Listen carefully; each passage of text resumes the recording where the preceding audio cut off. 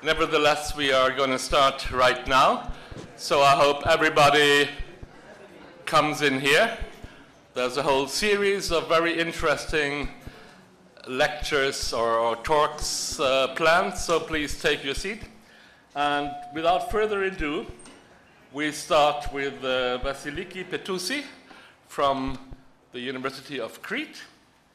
And you have already your slide there. Okay, Vasiliki, the floor is yours.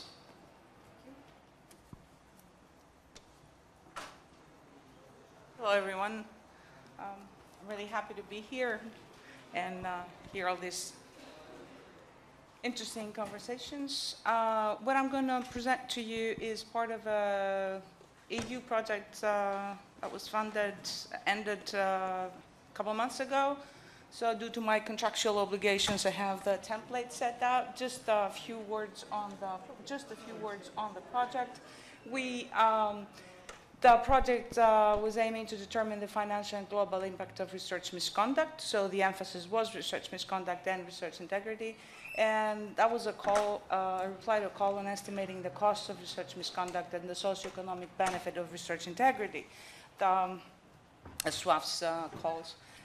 In this project, our team dealt with the definitional and regulatory framework, quantitative accounts of the extent of the bibliometric appearances of the phenomenon. And then we did a lot of discourse analysis of the contents of scholarly work, interviews, an expert group, a survey, case studies, and then all these were to contribute to the development and visibility in the occurrence ratio, and at the end, to the estimate of an economic model for the estimate of the cost of research misconduct. Today, I'm going to present to you parts of what we did in the experts and stakeholders' understanding of research misconduct and research integrity. In this part, we did the interviews and the focus group, and our main goals were to look for the definitions of research misconduct and research integrity, the extent and the characteristics of the phenomenon, the causes, the impact, the cost, and the harm, and the ways to handle this phenomenon. These were the main goals. Now, for the focus group that we will be talking about today, this took place in May of 2018 in Heraklion of Crete, lasted approximately 2.5 hours, maybe more. Presenting preliminary findings today, and the findings are based on the thematic analysis of transcribed, de-identified discussion, in which we had 16 persons, 5 men, 11 women, with faculty positions, PhD candidates. The majority were postdoc researchers on research contracts. They came from 9 countries, and they had expertise in humanities, social sciences, psychology, biotechnology, animal sciences, etc. But for the majority, the participants were engaged in multidisciplinary work. For example, we had one person who was doing biomedical research and they were engaged in a project on biomedical research, and they had a previous degree in history. So that was a lot of multidisciplinarity. For parts of our analysis, and because I will be referring to this, I'm just presenting to you a scheme that we use to categorize the costs and the causes and all this. And we adapted Sofocles and Davis, I misspelled his name, suggestions on the narratives about research misconduct. So one of the narrative had to do with individual impurity, or the one we call the bad apple in research misconduct, then the institutional, the structural failure, and the cultural differences, that there are some basic thematic, basic themes that could be used to understand the causes of research misconduct. Now, during our focus group, we started discussing the definitional issues. What is research misconduct? What's research integrity?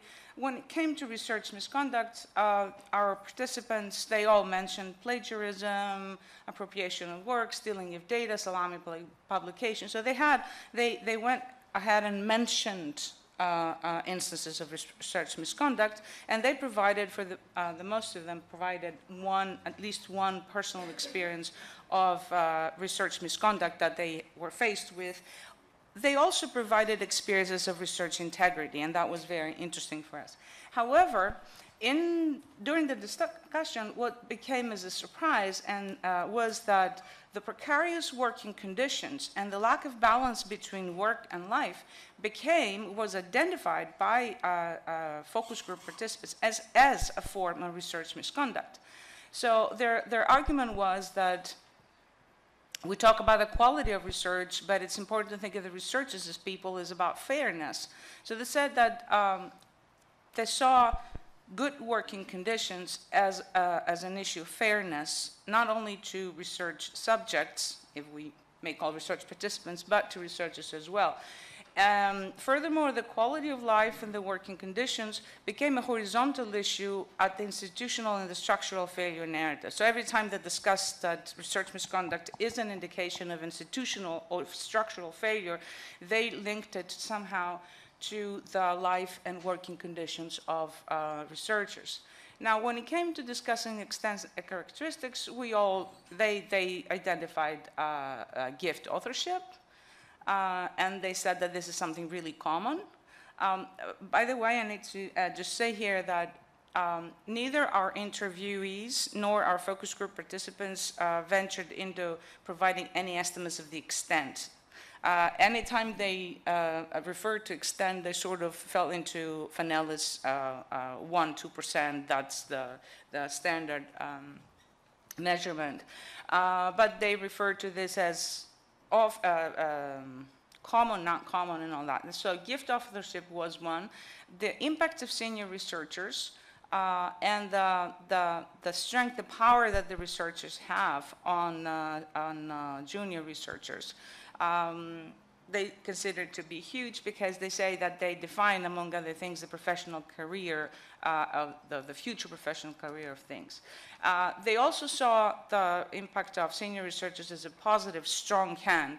The killer rabbit, one of the participants said that the person was forced to make certain changes. They had stolen his data, this person's data, and the professor discovered it, and then they made changes. They demanded and implemented changes. So in the question, who forced this change, he said, I forced it through my professor. But their concern was a hierarchically organized work and the training environment and the impact it has on research misconduct and research integrity. So it was the way organizations were structured. So they discussed that, they said that it's useless to teach young researchers if then they go to an environment where those words go completely into waste, because everyone else above them does not work in an integral way. Just keep in mind that the focus group participants were not native English speakers, and I've maintained the exact wording in the quotes. So they go back to a working place, they say, and you know the world has not changed after the training of young researchers. They go back to the same place, the work has not changed. So it's a default culture that remains, and it needs to be addressed. Now, here is where we started becoming the causes and the impact. This is like a very long and extremely long quote, but I think it summarizes pretty much the spirit of the discussion. It was provided by one of our participants.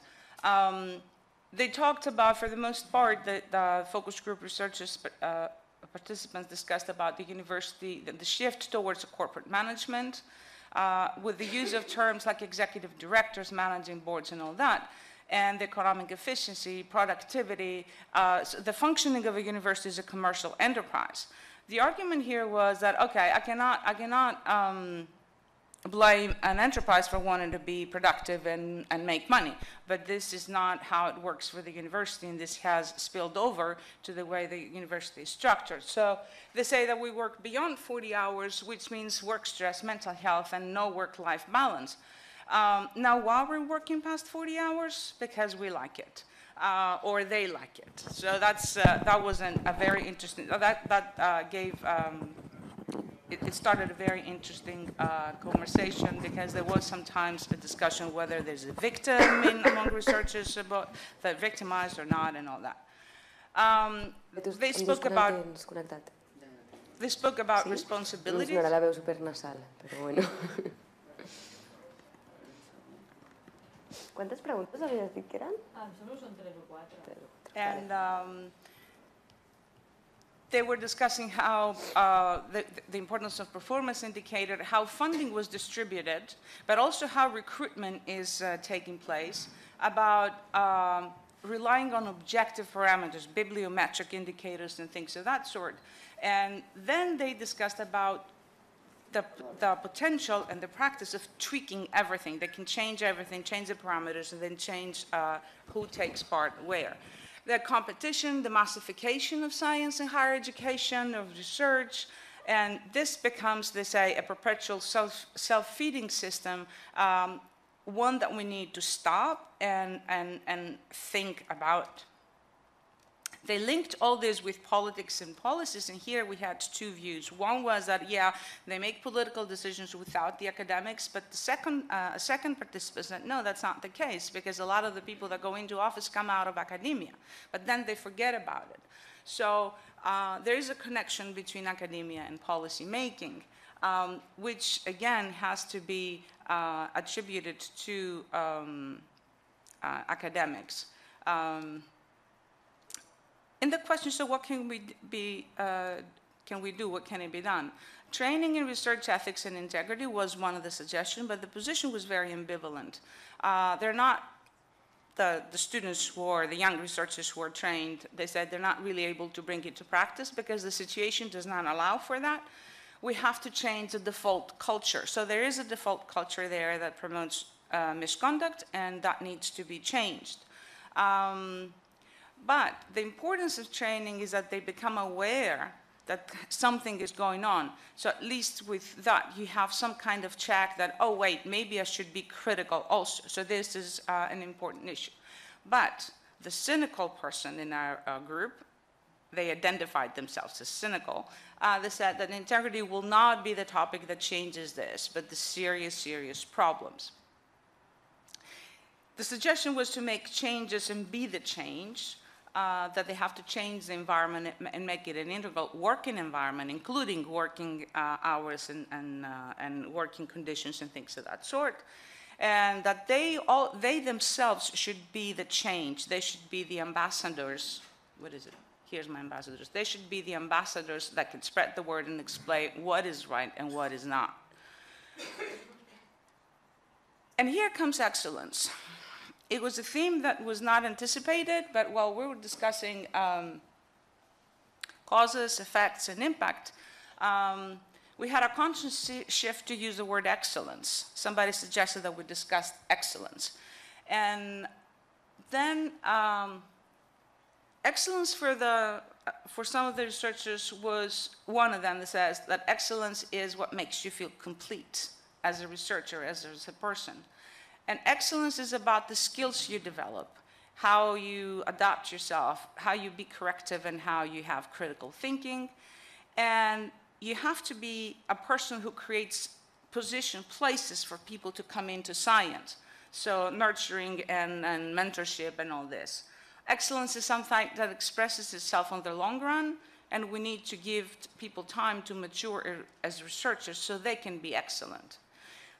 The bottom line suggestion was that we need to slow down science. They actually said that. We have to slow down science. Then integrity is not an issue because you have lots of time to work on this article and do it right. And then the impact would be there because you have done a good article rather than just rush it out, and then have to figure out what to do. So I think this is a very good summary of the suggestions of the people.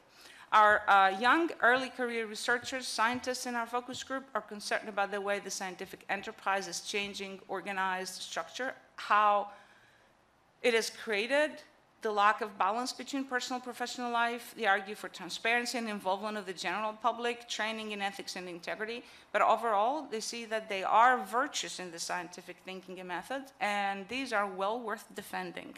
Thank you.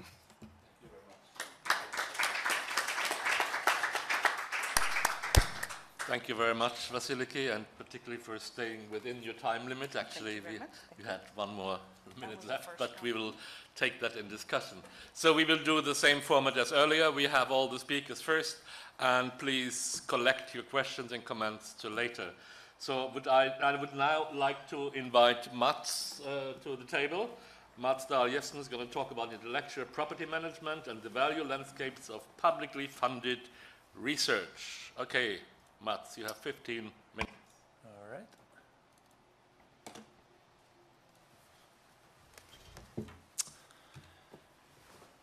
So I am a newcomer here in the PNS world, but I come from a STS background, and I'm currently an RRI researcher at Oslo Met. And I'm going to be talking about a research topic that I've been playing around with, but kind of struggling to figure out exactly how to sharpen it and translate it into something doable. But it's kind of a product of these different motivations of mine, one of which is the sort of distinctiveness of universities as a social institution, and an interest in various forms of interconnectedness, awareness, uptake and receptiveness in various governance and policy settings, as well as in universities for that matter, that happens without explicitly addressing the banners of RRI or PNS or what have you.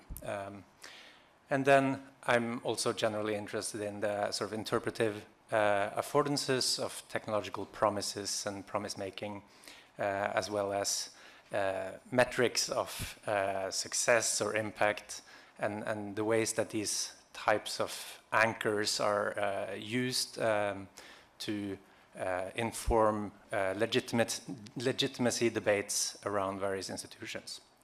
And then I also have been outside of research on the dark side, so to speak, working in university technology transfer, at a university technology transfer setting in the US for a while. And I'd like to sort of take the experiences from that and bring it into a researchable topic. So now, for those of you who aren't aware, technology transfer offices are sort of a staple institution within many public universities. They are the office that are responsible for protecting and commercializing intellectual property.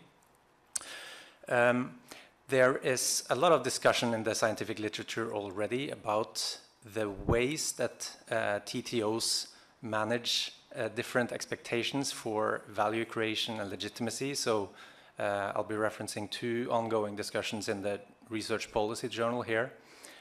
One article by O'Kane et al.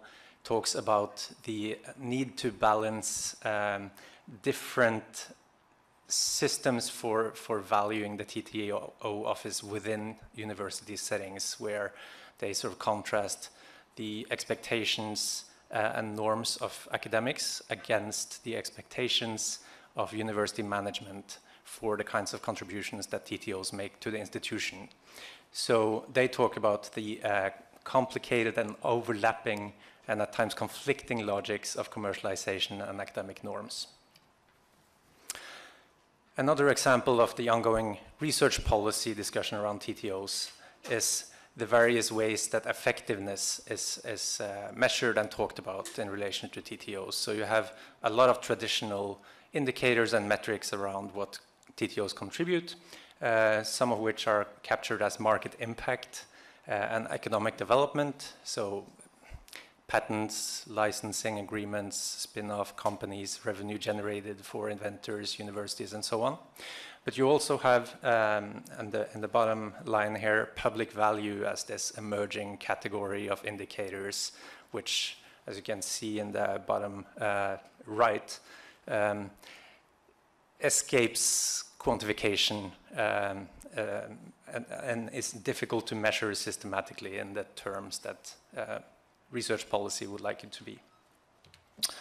So in trying to focus in on these debates towards a researchable topic that has to do with values, I'm generally interested in this misalignment between conventional TTO indicators, invention disclosures where faculty members bring ideas for evaluation for commercial potential to TTOs, actual patents, licensing revenue of intellectual property, spin-outs, and so on.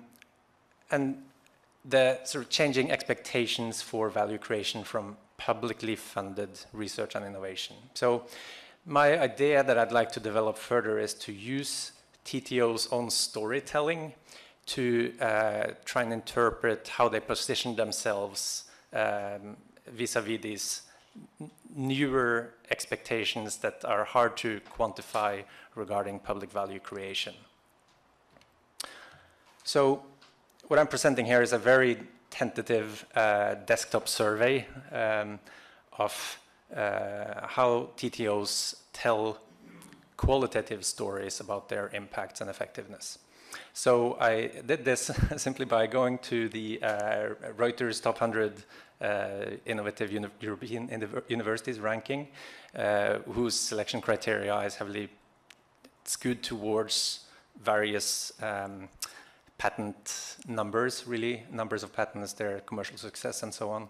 And then going by the languages I speak, I picked the 3 English-speaking universities and went over their TTO websites to compare their actual quantitative metrics that they use to promote themselves with various types of press releases, storytelling, showcase articles that they've developed to look for how TTOs present themselves in those stories, but also what the stories seem to imply around the impacts and benefits of the transferred innovations.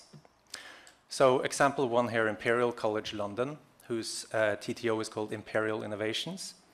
You'll see that the quantitative indicators here are around jobs created, numbers of invention disclosures, companies founded by faculty members or students, and license agreements executed. But if you look at the sort of top or 3 newest case studies that they've had someone write up narratives about, you'll see first a story around a promising vision loss gene therapy that was developed in a collaboration between Oxford and ICL researchers, resulting in a spin-out company and an initial public offering raising $77 million. So the emphasis here, as far as impact goes, is really about the revenue that is being generated and the TTO's role in that, bringing revenue back to the university and the inventor.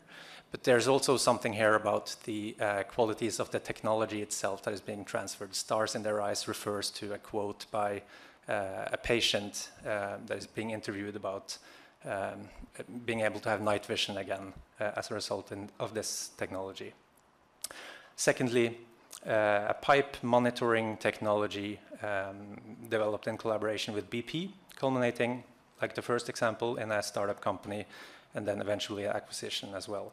Here the TTO presents itself as a planner of a commercialization process as well as an investor in that process. And again, the emphasis is on revenue generation for the university. In the third example, you have a story of a visual search system coming out of a computer science department where Imperial Innovations supported intellectual property protection and then went through several processes to validate different market applications for that technology. It was a novel technology, but with possibilities for all sorts of different uses. So the story talks about trials and errors, essentially, at making this into a commercial product. So one feature about the TTO that I think is interesting here is that it's presenting itself as being adaptive to a sort of non-linear innovation process. Second example, University of Cambridge. You'll see the performance indicators are somewhat similar. Quantified income, revenue distribution, costs, investments, consultations with inventors, licenses executed, funding and investments secured. But if you look at the case studies from Cambridge, you'll again see some other features come out. So the first story here was about software licensing models as a concept. Now, software licensing, intellectual property protection around software is kind of a sticky area for technology transfer offices. It doesn't really fit a lot of the logics around patentability and commercializing patents. So it was in fact a story about Cambridge Enterprises' different approaches and expertise in coming up with feasible business models for the software area. One feature that was emphasized in this article that I found particularly interesting was a really strong emphasis, speaking to researchers at Cambridge, on this idea that even though you commercialize pieces of software, there are ways to build business models in such ways that you'll also be free to share these software tools that you develop as part of your research within the academic community. So in terms of self-presentation, I think the TTO here is really emphasizing its supportiveness of academic norms, academic freedom and collaboration without profit as the main motivation. I'll skip past the second one here and go to the third one, where Cambridge Enterprise talks about it being approached by a new university that is funded in Eastern Europe and asked to consult on the concept and development strategy for an intellectual and innovative cluster around a new university. So here, I think, again, similar to the first example, what is emphasized is not really the features of any one technology, but the expertise of the organization itself, and its, in this case, orientation towards innovation systems rather than the licensing process itself. University of Manchester is this third example here. Again, you see these pretty conventional figures that are widely used metrics in the TTO world. And as far as case studies, they were structured a little differently for University of Manchester IP. They were structured around spin-out companies, social enterprises, and licensing, so I picked one from each. On the social enterprise case study, they presented a story of sort of a training module around self-harm mitigation and postvention, which was copyrighted and developed into a social enterprise with input from licensing experts at Cambridge Enterprise. One quote that stood out here was the inventor actually speaking to this idea that through working with the Technology Transfer Office, they determined that a company vehicle was really the best pathway to have a social impact in the topic area that they had their expertise in. And then there are some other examples here from these articles where TTO sort of signal various values. So Ross ran back to his office to file a patent. Licensing through Cambridge Enterprise does not limit academic freedom. Don't think that moving to the commercialization landscape will detract from your core research. If it's structured in the right way, it can complement and indeed add to it. So there are lots of ways here where you kind of sense that TTOs are justifying themselves towards faculty members in anticipation of some sort of suspicion or resistance to TTOs and how they might conflict with academic norms. So some first impressions then. Through storytelling, TTOs definitely seek this institutional legitimacy that the research policy discussions were talking about. There's a balancing act going on here, navigating the academic norms and commercialization logics. But there's also this feature of TTOs appearing to confront sources of potential faculty skepticism and resistance to TTOs. So TTOs really emphasized their that they will not really intrude on faculty's time, research autonomy, freedom to share inventions, etc. TTOs describe the tools and normative implications of technology transfer pathway options. You could take this to indicate that public value is present as a real legitimate emphasis in how TTOs operate. But if you look at the benefits of the transfer technologies that is being presented is really sort of a priori technology use benefits, narrow, general, non-systemic, sort of a feature of the technology simply going into the society or into the market and being used as designed. There's no analysis exactly of or questioning of the sort of more systemic, surprising effects of technology transfer processes. Now, that's not really surprising, but to my last point here, it does suggest that public values may not be such a novel or genuinely world-changing feature of how T2Os manage to monitor their own performance. It may, in fact, just be a set of stories that very neatly translate back into these conventional metrics that deal with successfully transferred technologies from universities to the marketplace. So I'm a little skeptical of how far this public values categories goes as a sort of turn in more societally responsive technology transfer operations. So here are some options for studying this further. I'd like to pursue research questions around how TTOs interact with other university services and programs, or how universities respond to university systems in times of crisis, so public funding cuts and so on.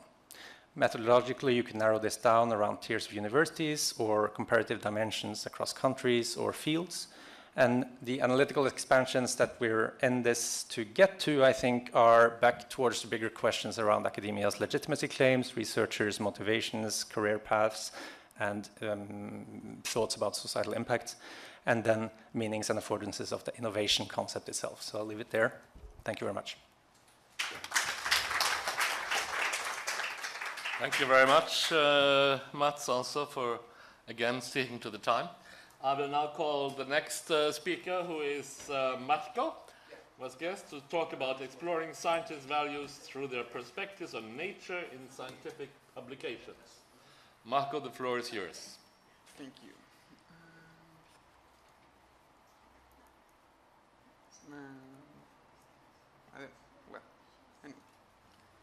All right.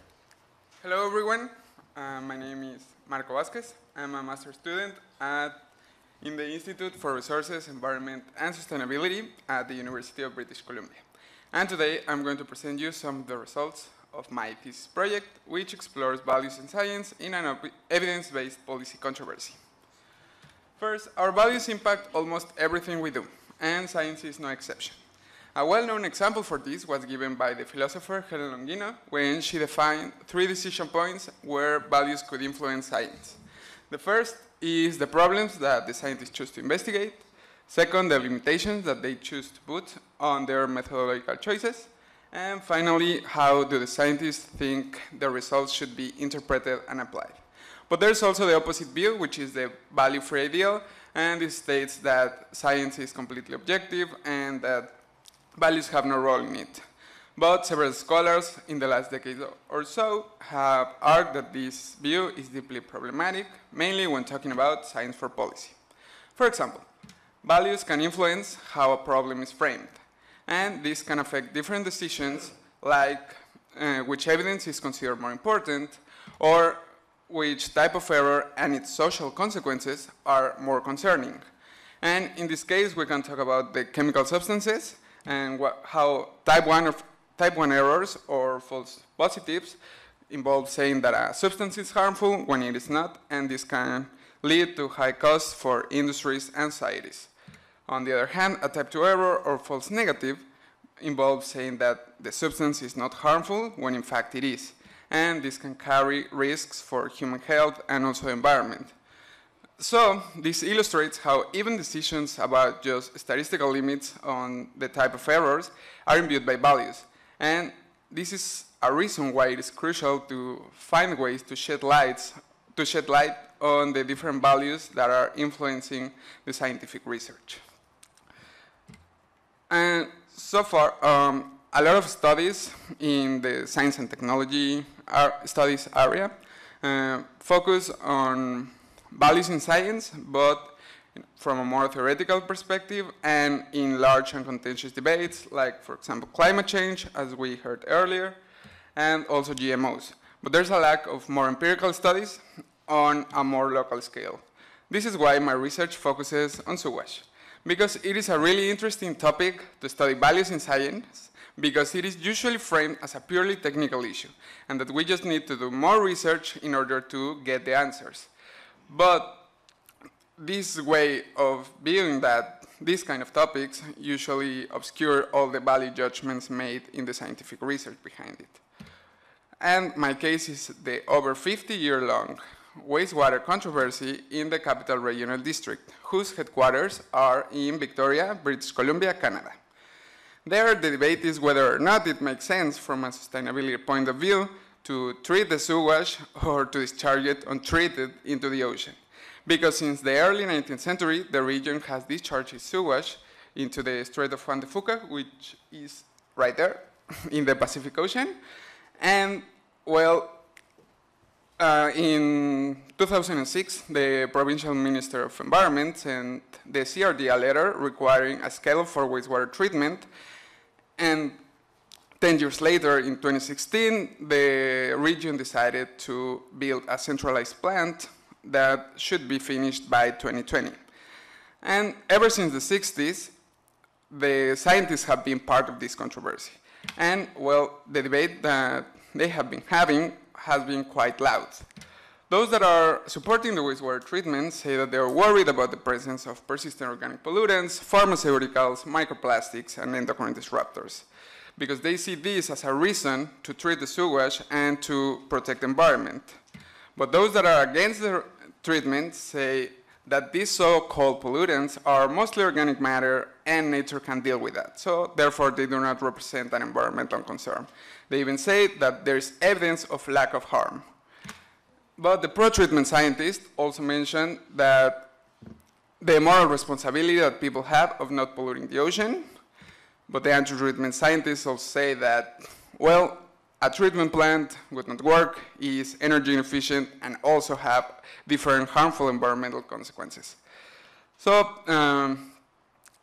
these public statements have led us to hypothesize that the scientists' positions are tied to their perception of nature and human impact, and also that we can find those perceptions in their scientific publications, because these perceptions are impacting their research.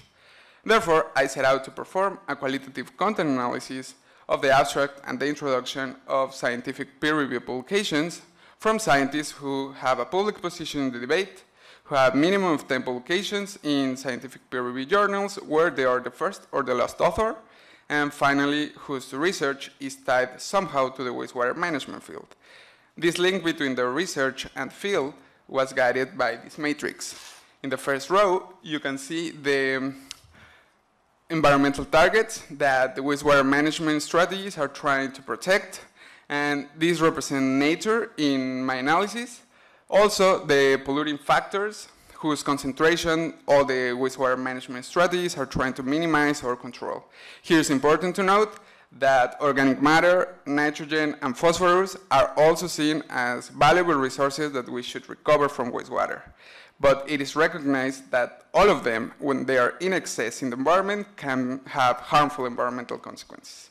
So far, I have analyzed 10 publications from 4 different scientists, 2 on each side. The 2 anti-treatment scientists, they are conducting research that is looking at heavy metals or trace elements in the oceans, while one of the pro-treatment scientists is looking also at heavy metals, but he is also looking at persistent organic pollutants and other emerging contaminants, again in the ocean. While the other pro-treatment scientist is looking at water bodies and also nutrient in these water bodies. So this is my coding frame. I will present it for sake of clarity as a flowchart. First, I focus on targets. If there are 1 or more targets mentioned in the paper, and then I code if there is any mention or discussion about a negative human impact on these targets. If there's not, then I code how these targets are framed. Then I focus on the factors.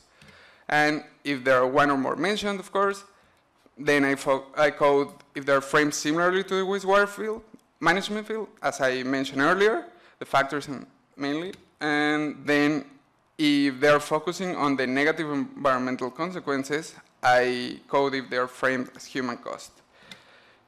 If the answer of those last two questions is no, then I focus on how are the factors framed. If none of this is part of the paper, I know that, but it's not part of my analysis. So my results so far show that the pro-treatment scientists usually emphasize the negative human impacts on the targets. For example, they say, one of them says that dam construction, wetland drainage, overfishing, habitat loss, and climate change are different human activities that are negatively influencing lakes, rivers, and streams because they are removing nutrients from them. So therefore, they are emphasizing how human activities are affecting negatively this. Another example is mercury. Here it is said that it is a toxic element that is coming from human activities, and then again, is representing a health concern for marine wildlife. When they talk about the factors, the pro-treatment scientists usually frame them similarly to the wastewater management field. For example, again, mercury, the scientist that is looking at it says that has the ability to induce different toxic responses in marine top predators. So it's talking about the negative consequences of mercury, and also, again, he emphasizes that it's coming from human activities. And in this another example, phosphorus, again, as I mentioned, he says that it's essential to all life, it's a valuable resource because we use it in food production, but it is recognized as that if it is in excess in the environment, it can cause eutrophication, which is a problem. On the other hand, the anti-treatment scientists, they usually frame the targets as relevant for processes or nature, in this case climate change, and there's no mention of human impact. For example, when they talk about marine primary production, they say that it's important to forecast how the ecosystems will respond to climate change, because here the marine primary production is tied to the capacity or the ability of the ocean to absorb CO2 from the environment. And the other example is water stratification in the Nordic seas. Then again, it's useful for to forecast the impact of greenhouse gas emissions and global warming. Some of those emissions probably are coming from human activities, but there's no mention of human impact. There's no negative frame here, just they're mentioning the greenhouse gases. And when they talk about the factors, usually they say that they're useful for natural processes and for scientific understanding. In the case of cadmium, they say that it's a micronutrient, which is good for different organisms, and it's also useful for us as a tracer to study biological productivity and circulation in the ocean. The other example is talking about trace metals in general. One of the scientists say that they are useful, again, as micronutrients, so they're good. They're useful as paleoproxies. So this means that we can use them to study previous geological ages, well, the climate conditions and the ocean conditions in previous geological ages. And they also mentioned that they're toxins and that they could be tracers of anthropogenic input. This means that we can use them to study how humans are interacting with nature. But again, there's no negative frame when they talk about that. So some of the conclusions is that they are looking at similar things in different ways. For example, when they talk about the targets, the pro-treatment scientists, they usually focus on the negative human impact on them. While the anti-treatment scientists, they just say that they're useful for different processes. And the factors are framed similar to the wastewater management field from the pro-treatment scientists. They are caring more about, in their research, they're caring more about the toxic effects from heavy metals. They're caring about how we can sustainably use phosphorus, while the anti-treatment scientists, they say that these factors, they're useful for different natural processes. They're useful for us to study those processes, so they do not represent an environmental concern. Nature is using them. So this is what I have been doing, and the further steps is to apply my coding frame to other papers. So this will help me with the validity of my method that I'm doing right now. Well, not right now, but cross-coding to improve reliability of, again, the method. And finally, a second stage of my project will involve interviews with different scientists to support the findings and compare how they are looking at the same things in the research and comparing that to how do they think about them when they are not doing the research. Yep, perfect. That's all. Thank you very much. Thank you very much, Marco. This is a perfect panel. Everybody stays good within the time limit. So I now invite the next speaker to the panel, and that is Mimi Lam.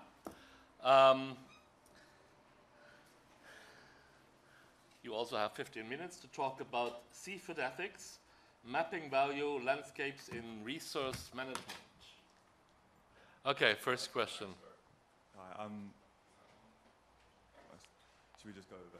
My question is to you, Irina. I wanted to know if you have any ideas of how to slow down science. If this is an ideal, but how is it actually going to happen? Satanizamos.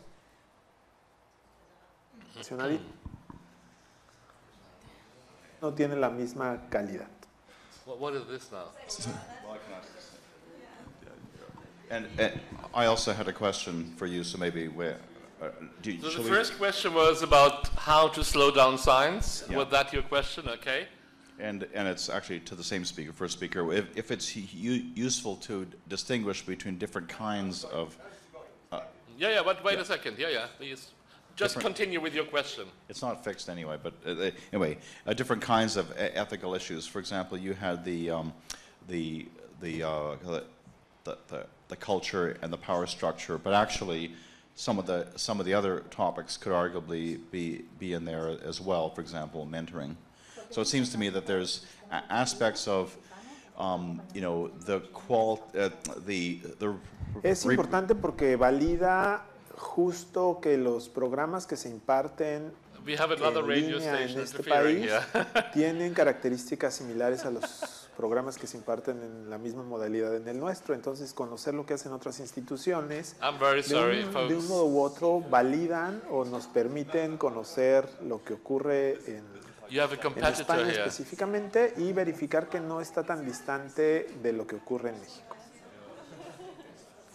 Okay, go ahead. So it seems to me that there might be, say, three different categories that I can see. There's the whether the... Puede ayudar de muchas maneras, puesto que ustedes son expertos en educación a distancia, que es el tipo de formación que a veces es la más accesible para los colaboradores de la agencia, y además tienen un máster específico en calidad de la educación superior que embona muy bien con el perfil que tenemos como agencia de evaluación externa. Finished? It's the speakers, yeah. Okay, so there's things like faking data, which means that the data is not even reliable. Then there's things that could be affecting the quality of the science. For example, the honorary authorship or the salami publishing. And then there's the cultural things themselves in terms of how mentoring takes place and so on. Aren't those sort of different? Wouldn't it be useful to maybe not put all those in the same pot? Más que...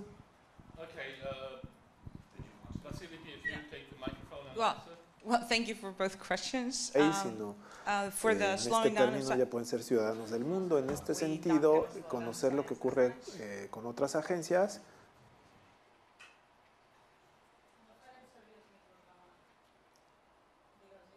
What is going on? It's the translation.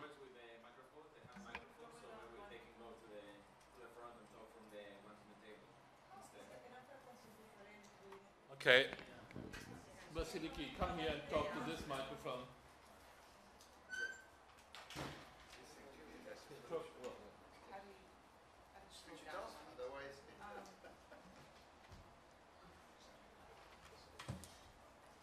Try to be very, very brief. There were suggestions for slowing down science. There was a discussion about people not answering their email, putting strict hours, specific working hours.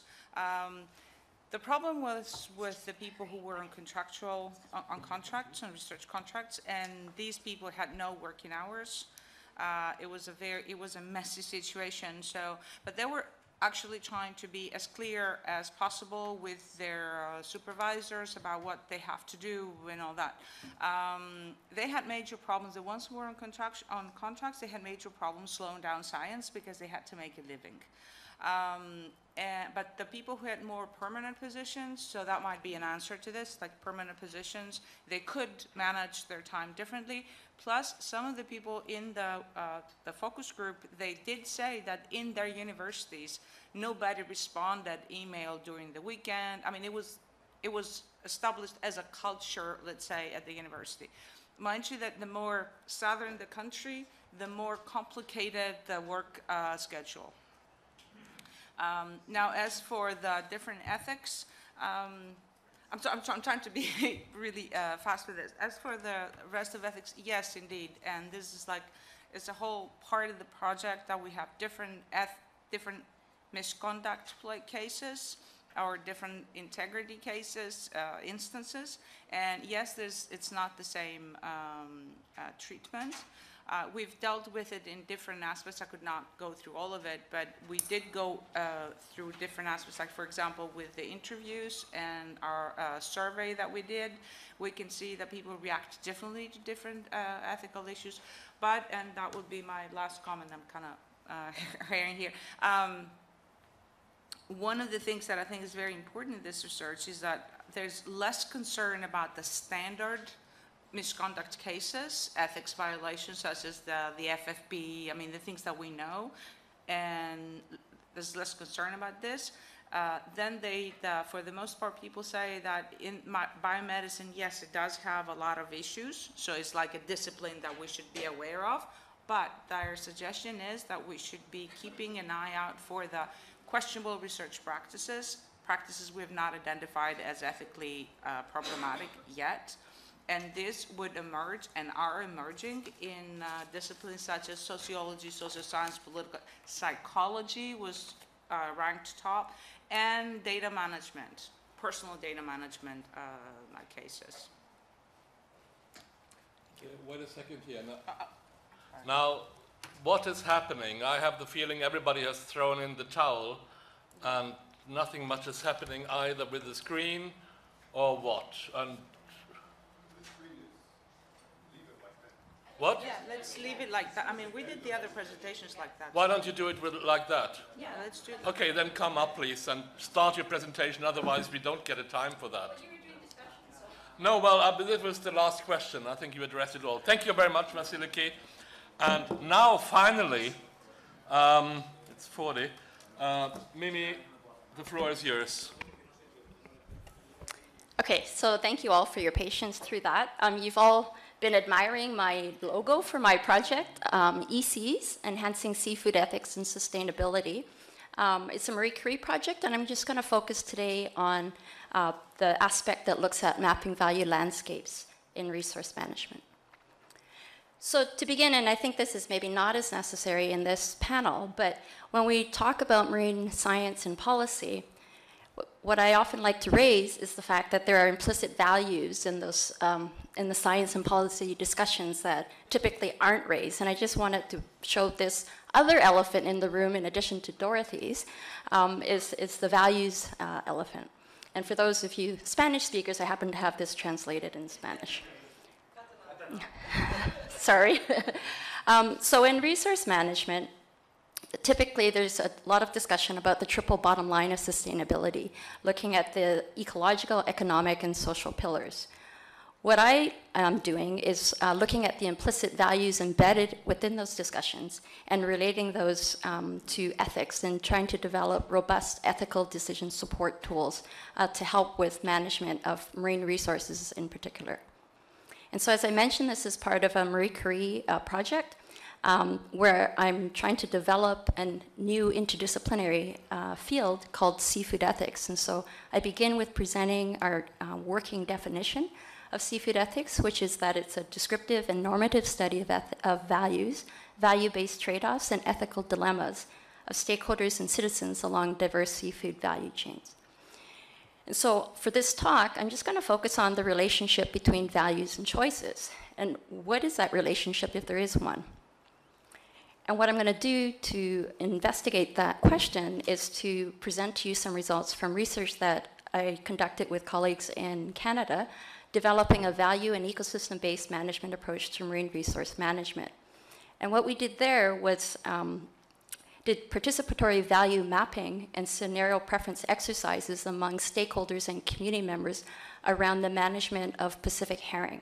I'm going to focus on that, but just to tell you, in this work, we connected the results of that value-based approach to ecological modeling of those same scenarios in order to provide policy recommendations that are based on both the stakeholder preferences and the ecological impacts of those scenarios. So in terms of the value-based aspect of that research, we used a practical ethics approach and developed a set of 12 value cards that are depicted here. And what you see is the name of the value and an image that we used to associate with the value, and on the back of the cards was a brief definition. And then we asked our interviewees to prioritize those values, and the result is what we call value landscapes. And so for the Haida Gwaii community members, which are composed of indigenous Haida and non-Haida members, their value rankings are shown here, the median ranks. And you see that respect and responsibility came up on top, and authority and sanctity were the lowest. For the members of the herring industry that we also interviewed, we see that their value rankings are very similar. And this was a somewhat surprising result because we conducted this research in the midst of a conflict around the management of the Pacific herring fishery. But we decided to do an intervention, in a sense, to try to investigate people's values and relate those to their preferences for management. So keeping in mind that in terms of the management, these two communities are quite polarized. When we then asked them about their preferences around different scenarios, and the scenarios that we asked them about were designed so that they focused on particular values of the herring. And so the first one is where there was no commercial fishery, and that focuses on the ecological value of herring. The second is where there's only a commercial spawn on kelp fishery, and that spawn on kelp fishery is a non-capture fishery where what's collected are the eggs of the herring on organic substrates, and in this case on kelp. That is a traditional food of the indigenous communities on the coast in British Columbia, and so that focuses on the cultural value of herring. The third is the current management scenario, which we argue would focus on the economic value of the herring. And then the fourth is more of an imaginary, in a sense, that we're looking at these two different herring fisheries, the roe herring and the spawn on kelp fisheries, and proposing that they be managed separately. And so that would focus on the different values and impacts of herring. So when we asked our interviewees about their preferences around those scenarios, what we found was the preferences of the Haida Gwaii community members, none of them preferred the current management, which we called heart of herring, whereas many of them preferred the whale of a time scenario, where there was no commercial fishery at all. And this is in stark contrast to the preferences of the herring industry, where the majority preferred the current management scenario, and some still did prefer having no commercial fishery at all. But what's interesting here is that despite their similar value prioritizations, they had very different scenario preferences. So then you might argue that, well, probably their values didn't influence their scenario preferences. So we investigated that. And so what we did was we asked people with those value cards to place them on the images of the scenarios that they thought reflected those values. And so since those values had been previously prioritized, we can sum up the scores of each of those values that are placed on a scenario and come out with a value-based preference for those scenarios. And so what we found in comparing the value-based scenario preferences with the stated scenario preferences is that they were actually quite similar. And that's reflected by the strong diagonal elements in this matrix comparing those two approaches. So it still doesn't resolve this question of why there's a difference between the value prioritizations and the scenario preferences, but it does suggest that the values do inform people's preferences on how they think the fishery should be managed, and perhaps it's because the different individuals interpreted the values differently, and that there's some hence ambiguity in terms of the values, that there is obviously no singular definition of what the value means to different people. And that's something that we're investigating further in our qualitative aspect of our research, looking more closely at the transcripts when we asked individuals, why did you rank the values as you did, and what did they mean to you? So another thing that we investigated then, so far I've shown you the communal value rankings through their median ranks. So that was the value landscape of the community in Haida Gwaii and of the herring industry members. So the next thing we did was looked instead at what about if we're losing information through that aggregation? And so we instead looked at, on the individual level, the prioritizations of the individuals in the Haida Gwaii community and within the herring industry, and to see if there's any clustering that we observe based on those individual rankings of values to their scenario preferences. And what you see in this rather busy slide is there is no clustering. So again, it's more of a negative result that I'm presenting to you, is that the values do not, on an individual or community level, predict scenario preferences in our case. So this presents us with a conundrum, is that what we conclude from it is that values are contextual and ambiguous, and that there are no, as Thomas Potthast says, deontic operators for values, or in more layperson's language, that values do not determine choices. So what do we do next? It's an open question that I presented earlier, is what is the relationship between values and choices? And so what we can see is that it's very complex, and there's no easy, simple, linear connection between values and choices. So obviously our values are influenced by our beliefs and our identities, our attitudes, norms, and principles, which are then connected to our choices. And so what we're doing in the next aspect of the research, and I'm doing particularly in my Marie Curie project, is looking at the importance of principles and norms as externalized values from the individual that might be better determinants of choices. And so as I mentioned, instead to focus on principles, we see that principles are normative statements, or values are normative statements that guide action without prescribing specific actions. And so what we want to do is recognizing that values are contextually embedded and interpreted, that we want to explore further principles in marine resource management. So you may be concluding now that what I'm suggesting is that there's no point to look really at values if we're interested in resource management.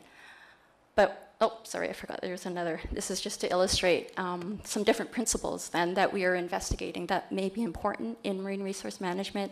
And this is just to illustrate the differences between equality, equity, and justice as possible principles that may influence people's choices and preferences. But what I was about to say is that with respect to our values research, that I don't want to suggest that we should throw out the values baby with the bathwater. And in this case, I refer to it as a values baby because the research in values is quite, despite there's a long-standing tradition of investigating values, there's no coherent theory of values. And so what we want to do is to do more robust scientific research about values that's interdisciplinary, that will probe further what are these relationships from a more fundamental perspective. And so I present to you back some of the work we have in progress of those community value landscapes for the Haida Gwaii community and for the herring industry. But what we've done, and these are results of research we conducted in Canada, and so we've taken those same sets of value cards and asked people in different parts of the world what they thought. And so these are results from a group of herring researchers and civil society representatives. This was also conducted in Canada, but it was a group of international people that were part of this. And then we did this also in Chile, in India, at the Eurosafe meeting in Vienna earlier this year, and then in Barcelona's Numbers for Policy course in August. And what I just wanted to say is what we're doing here is recognizing that there are some similarities and also differences in terms of the rankings and the variance across those different values. And so we're looking at that a bit further.